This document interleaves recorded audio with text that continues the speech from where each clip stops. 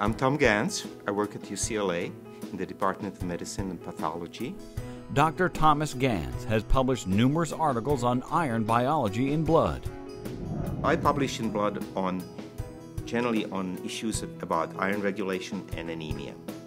And also it ties into inflammation because inflammation affects the flow of iron in the body and affects the production of red cells. So the three things that we focus on in the laboratory are iron, red blood cells, and inflammation, and how the three interact under different circumstances.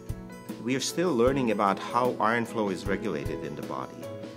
So we did not know of the existence of an iron regulatory hormone until about the year 2000. The discovery of hepcidin is an interesting story. It was discovered in my lab, but we did not immediately know how exactly it contributed to the functioning of the human body. And the working out of what this new substance was doing in the body took another 3 or 4 years, and it involved many other participants. Two groups in France were very instrumental in figuring out what this new hormone did.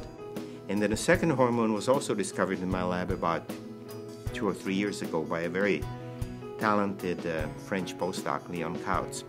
And that new hormone, which we call erythroferrone, is generated by red blood cell precursors in the marrow to regulate iron flow. So it's a hormone that red blood cell precursors use so that they can get more iron from the system to make hemoglobin, to fill the developing red cell with hemoglobin.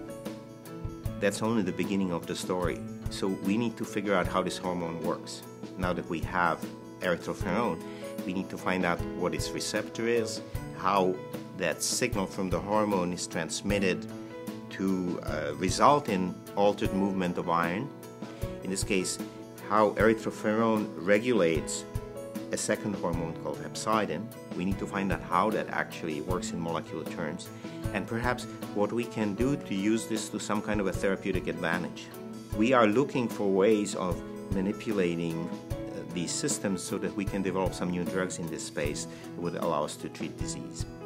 For the next 2 or 3 years, that is going to keep me occupied. The second thing that I am interested in that is also going to keep me occupied is the connection between iron and infection. We discovered that patients who have too much iron aboard are predisposed to certain kind of infections, and we want to understand why that is. And the third thing that's going to keep me occupied is the unfinished business of anemia of inflammation, how inflammation causes anemia.